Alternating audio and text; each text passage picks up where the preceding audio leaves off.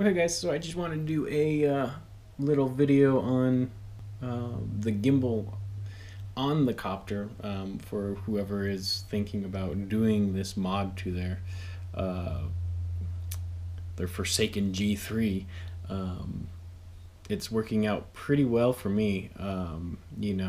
It is quite an investment. At the board itself with a single IMU is $400. I think.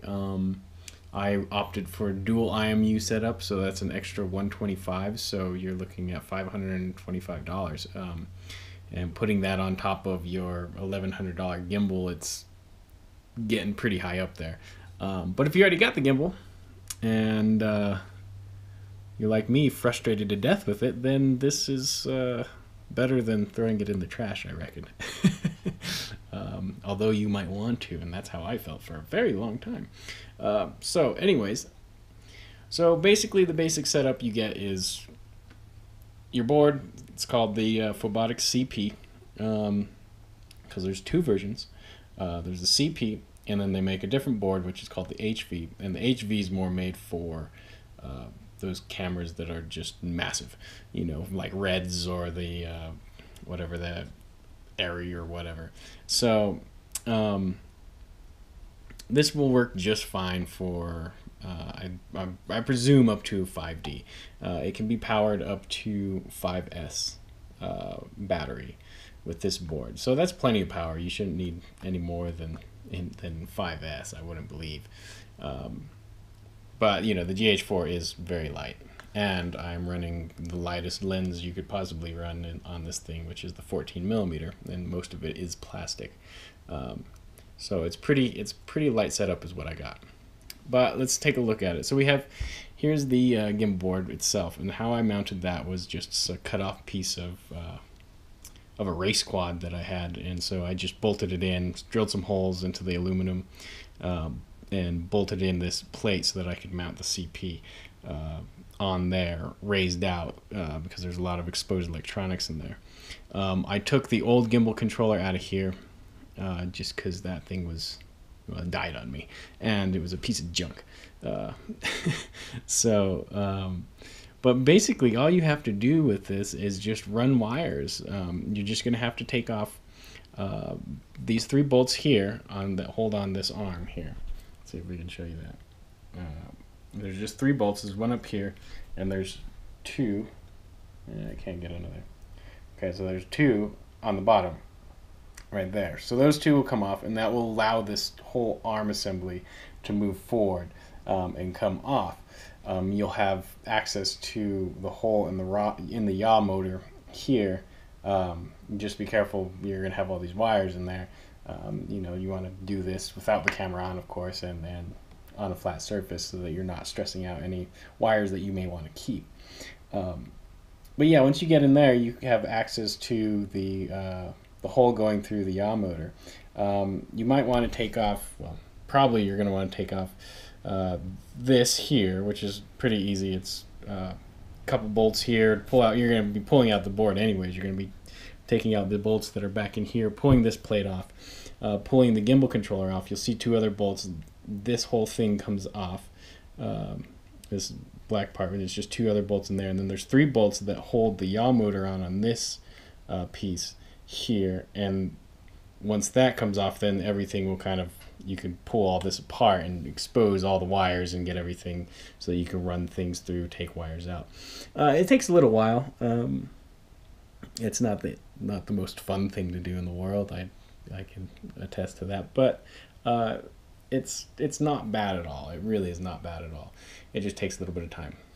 So once you get all that off, you can then mount I mounted mine down here. You can mount it there. You can mount it up here. I mean, it's up to you. You want to try and get it into the center of the as close to the center of the axes as you can.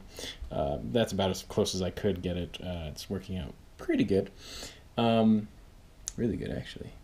So that's basically that, and then you just run your wires up through and run them through the center here. You're going to have to well, do what I did and take the pins out of the connector. because that hole in the middle is too small to feed through. So you just mark your pins on your IMU wire, and so that you can feed them through, because this little connector here is a little too big to go through that hole. Same with the servo wires that are in the motors themselves. And you know, it's kind of a pain in the butt, but it's pretty easy. You just run them through and then hook them back up. Just keep an idea of what wires are which, especially for this guy. For the motor, it's not as important because the software will automatically reverse the motor or turn it forward, since they're just brushless motors. It doesn't matter which 3 ways the wires go. You know, it's just going to change polarity, reverse or forward, and they'll do that automatically in the software for you, which is nice. So yeah, so then you just run your wires up. Be careful in here because there's just a mess of wires, and when you're putting things back together, because I pulled this part off as well to run the wires out the back here. There's the wire for the video out, which the board is here. It's powered by the HDMI cable going from the camera. So the camera powers the board. This HDMI converter, which is also, I believe, Align's IMU combined unit. Maybe that's why it sucks so bad. But so this is just the AV wire there, and so that runs in and actually connects in here. Now when I pulled all this off, I let it hang and I broke a wire. So I wasn't getting any video out, and I was kind of freaking out because I didn't want to get a new HDMI converter and spend even more money on this stupid gimbal. So, but I got it figured out, soldered it up. It was just a broken wire in there because there's a connector, and now it works like a charm. So yeah, that's basically the setup. It's just running in here. Your connector for your yaw motor is right up in here, so you will have to take this off and get down. It makes it easier. I mean, you can get to it if you really wanted to, but just take these off. It takes 5 minutes. And plug in there, and so I used a real short little servo cable and just went from that one out into the roll motor there. So pretty simple, pretty straightforward. I just went from my yaw, with another servo cable, and that just hangs out there, and as you can see, it's very free to move. I have it in the software so that I think this is as far as the gimbal will actually go when I'm panning. It has a spot where you can limit how far you want the gimbal to go, which is nice, so that you don't get it to go around and start messing up wires and pulling things apart and what have you. So yeah, so that's what I have on my setup here. Pretty straightforward, pretty easy. It's just a matter of mounting, getting wires run. It'll probably take you took me about 8 hours, but that's because I had to take everything off and put it back on and adjust things. But you know, if you've done any work on your 690, you'll be able to do this easily. So yeah, I have the dual IMU setup. So I have my one IMU coming from the camera, which is under there, and then I mounted my other one. Get this up right up here. So tried to mount it in the center of all the axes as much as possible, and I think it's working. I mean, I'm getting good results, so so yeah. And then up here, of course, my battery mod, where I move the batteries up front, and I'll go around to the front to show you that. So yeah, so you can see that they just hang out here, and it leans a bit more to the forward maybe, but that's also due to the fact that I moved my landing gear back as well. Here you can see how I set up the camera here, and what I'm talking about by moving the whole camera back to the center axis that I was talking about in my last video. You can kind of see now it's pretty dang close. I did have to move this on this adjusting point here to get my yaw balance better on the gimbal when balancing it for the gimbal controller. So yeah, so you can see it's almost right there, and then on the yaw as well, because that's where your copter is going to be pitching and everything. So it's working really well. I'm not getting nearly as much prop wash because I'm really far back. I mean, once I start moving forward, you can hear it in the footage. You can hear the prop wash come. You can hear it getting disturbed air in the camera. And then once you move past that, it's nice, clean, smooth air. Picture's nice and clear. So yeah, it's working very, very well. I'm liking it. So that's how I got it mounted there. And I'm going to go ahead and boot this up for you guys to kind of show you how it's all working here, and my whole setup and everything. All right, so here's my battery wires here. So I just plug these guys in, and now you can kind of see you know, it's nice and free to move in between those wires. So it's working out very well for now. You know, if you want to go through the slip ring to avoid all this cluster, I'm sure it wouldn't be too hard to do that. I just didn't want to deal with it with the slip ring, and I just didn't trust it that much. Because the wires are they're a little skinny. So I just wanted a little more power. So I have everything set up here, and I have it all Velcroed. Because when I'm going to go do a shoot, because I have this going to go onto the handheld rig, I need to be able to get it off the copter and onto the handheld rig in a reasonable amount of time. Yeah, I could probably do it in about 10 minutes, probably. I need to be able to get the second IMU cable gone, need to get the RC cable gone, and then change the power line, because I have the power coming from the PCU just off of a servo cable. So it's just coming out of that with its standard 12 volt, just like the old gimbal is coming out of that same spot. Just now I just put in a long servo cable and into the power lines that I have running out of the CP. So yeah, so it's pretty easy, pretty simple. But yeah, so I have everything there so that I can take it all off, get it down, get it put onto the handheld unit within a reasonable amount of time, and not too much frustration and cursing. So let's get her powered up here.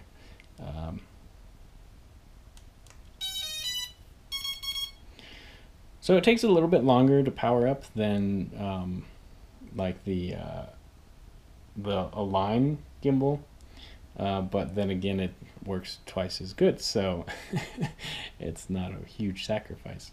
It has to boot up the IMU, so now it's booting up IMUs, heating them up, getting everything ready. As you can see, it's kind of moving around. It's going to take its calibration. So you can do 2 startups if you want. When you're at the field, you can do a long startup to take extra calibrations, and I don't know, I haven't tried that, so I can't say if it works better or not. I mean, it's working good as is. So there we go, we're ready to go. You have all of your lights here, and the blue one all the way over here says you're ready to go. So you can see IMU up top and everything. So yeah, it's pretty dang cool.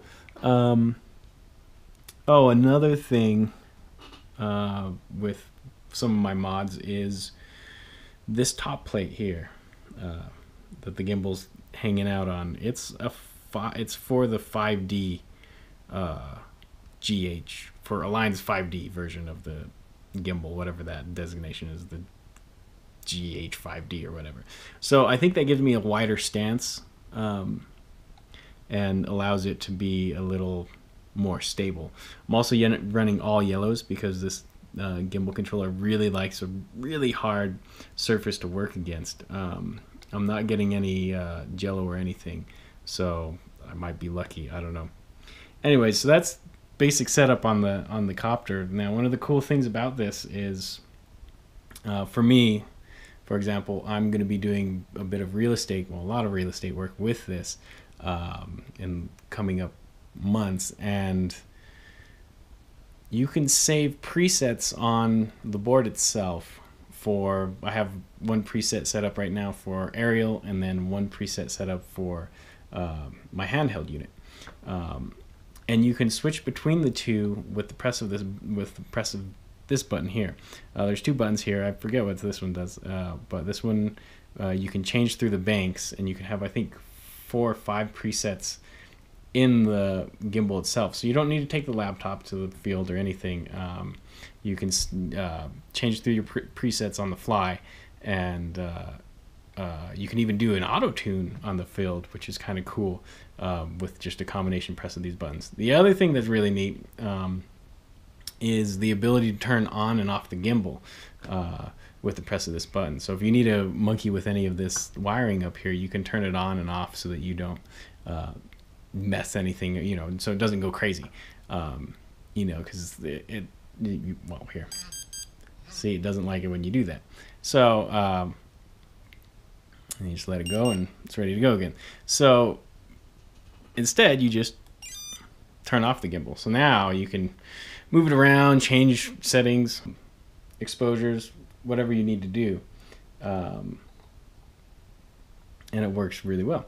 Okay, so let's go ahead and get her set up onto the computer and show you guys some of the software. So yeah, so we got it hooked. I got it all hooked up to the computer. So now what I'm going to do is I'm just going to go ahead and turn it on, just to show you, you know. So when you're on the field, you just hit that button again, and when it's already been booted up, it starts up way faster. So there it is. It's ready to go. So the software is in Google Apps, which is interesting, but I mean, it looks good, it works good, and I have no complaints. So we'll just go to it, COM8, and there we are. So it's kind of cool. You get to see your battery status, what the power is going in, and when you're doing the auto tune, you can actually see that it's drawing quite a bit of power.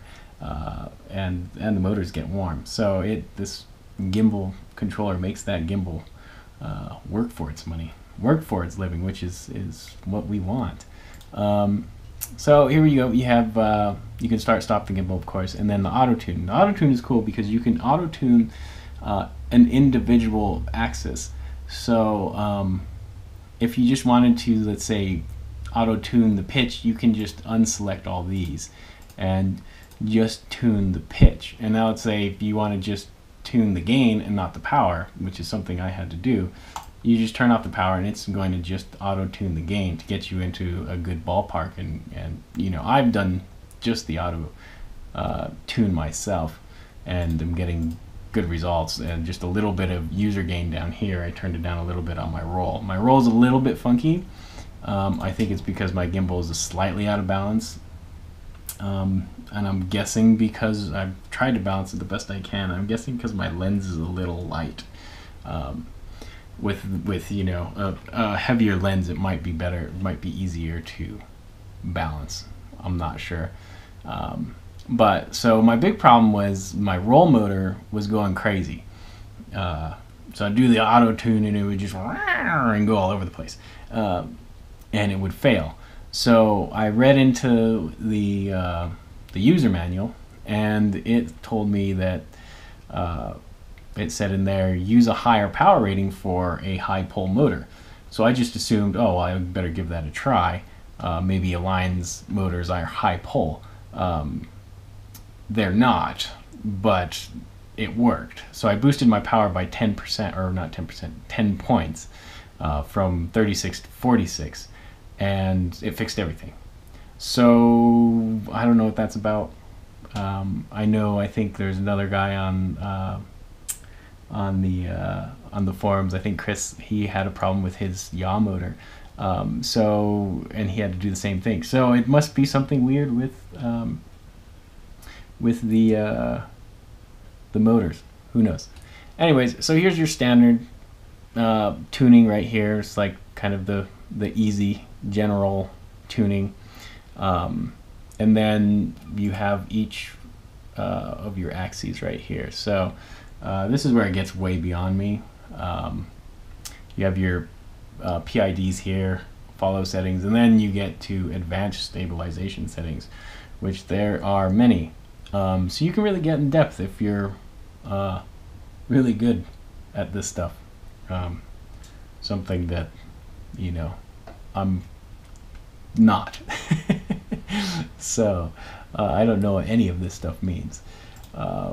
So get on all your things. So I was having problems with my yaw, and my problems were because of user error. So here's your follow settings here, and that's what I was having problem with. Is my follow on my yacht was real jerky, and so I changed it to aerial soft to begin with, and still that wasn't enough. So I went into edit, and look at how many options you have just to change the follow setting. So I don't know what I'm doing in here, but I finally figured out a good setting, because there's, you know, delay in milliseconds, deadband, max speed, max acceleration, travel limit, time limit, max speed, degrees a second. I mean, you can really go into depth and fine-tune things just the way you want. So I think I have it there pretty good now. So so yeah, so that's pretty cool. I really like that. Then the other really cool thing is this, the gimbal analyzer. So it really kind of gives you an idea of what you can, what's going on with your gimbal. If you have too light of dampeners, or if your motors are binding or whatever, you know, there's all sorts of different things in the instructions to kind of figure that out. So we'll just select pitch here, and then we can generate what the gimbal is going to do. So I'll go ahead and I'll show you the gimbal. I'm going to hit generate, and the gimbal's just going to make a little, probably didn't even get to see that, super little, it just kind of goes up back and forth, and then it generates this wave here, so you can see exactly what it's doing. My pitch is pretty good. It's a little wobbly right here, but that might just be due to my dampeners, because it's getting a little bit of bounce, and probably also because my copter is leaning so much. So it's getting a little bounce from that. But that's really cool, because you can see what the gimbal's doing, what it sees. And you can do that on all axes. So you can export that and save it, and then that's really cool is then send a support request. And so it's going to take all of that information, that analyzer and everything, and it's going to send it to the guys at Phobotic, and then they'll look through it and tell you what's going on. And from going through the forums, they get back to people really fast, and we'll tell them exactly what's going on and can get things fixed really fast. So that's really cool, and very helpful for a lot of people, because there's actually support. So these guys are, you know, they do what they do best, and that's gimbal stuff. So let's see, advanced settings. I don't know what any of this stuff is. Set up your RC control, which is kind of cool. You can really get in depth with it. Position limiting, you know, acceleration, speed, all that stuff. So you really have a lot of control over it, and for me, sometimes a little too much control. So so yeah, so it's pretty dang cool. I guess if you want to write your own code, maybe, I have no idea. So yeah, so that's the basic tutorial around the software for you guys, so you just kind of get an idea of what you can do and what you can't do with it. So yeah, that's pretty much the controller and the whole gist of it. I'm getting it fine-tuned in, and I'm getting some good results out of it. So hopefully I can have some example. I'm uploading an example video I took just the other day for you guys, and it's looking pretty darn good. So I hope that helps somebody out there who's thinking about blowing the ton of money it is to get this little guy on there. But we'll see. Only time will tell if it's worth it or not. So I mean, it's been doing great for me as is, and it has already paid for itself. So so it was a good buy. So for me, maybe I got lucky because it's working. Who knows? So, but I'll keep you guys updated on how it's working, and so that you guys can feel confident that it's going to be something that's going to work, because it is a lot of money, you know, and for a crummy gimbal, to put on a crummy gimbal. But the gimbal works so good, and it's so well built, you know. I don't know what's wrong with the line. They're just like, oh, we'll put in the most crappy controller ever. But yeah, with this one it works great. So yeah, I hope that helps somebody, and